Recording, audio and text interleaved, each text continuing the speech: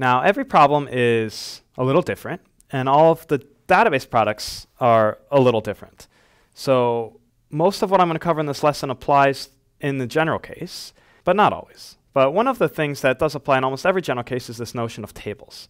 So let's say we're building a site like Reddit that's going to take links from users, and we will store them in a database and allow users to vote on those links, and then we'll show what's the most popular.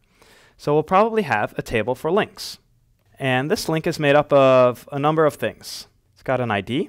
It's probably got a number of votes. It's got the user that submitted the link. It's got a date of when the link was submitted. And it probably has a title. This is what we display on the site. And a URL. So these are all called columns of the database. The columns are basically the properties that make up a particular type. So in this case, our type is a link. That's what we're going to call our table.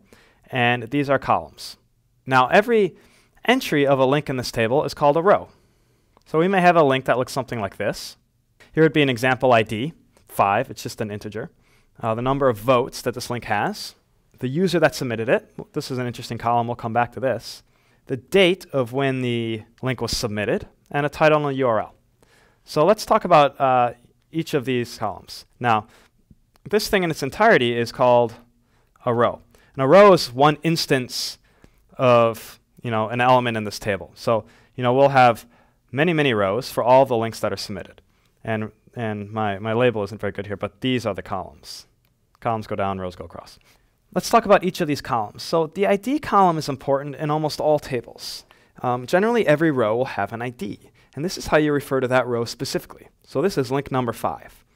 It's not required in most databases that you have something called an ID, but it's really helpful. And in some databases, it is in fact required.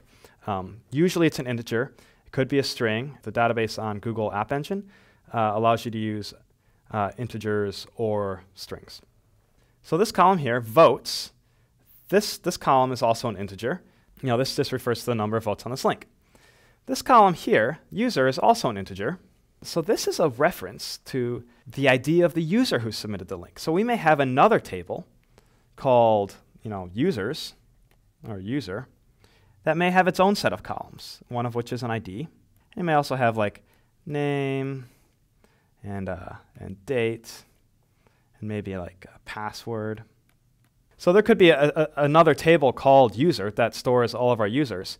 And this column is just a reference to this other table. And we'll come back more to these types of relationships later, but just know that this is a common way of doing things.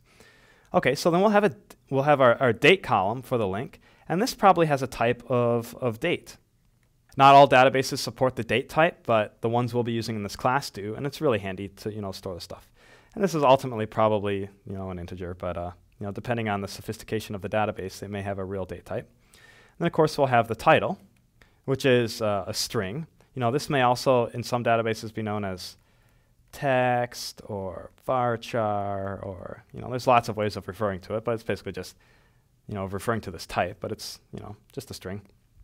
And URL is the same thing. It's also a string. Our table is made up of defined of columns, and it's filled up with rows. Every time a user submits something, we add a new row. So if another submission comes in, may have 0 votes and submitted by user 27. This table can have a lot of data in it.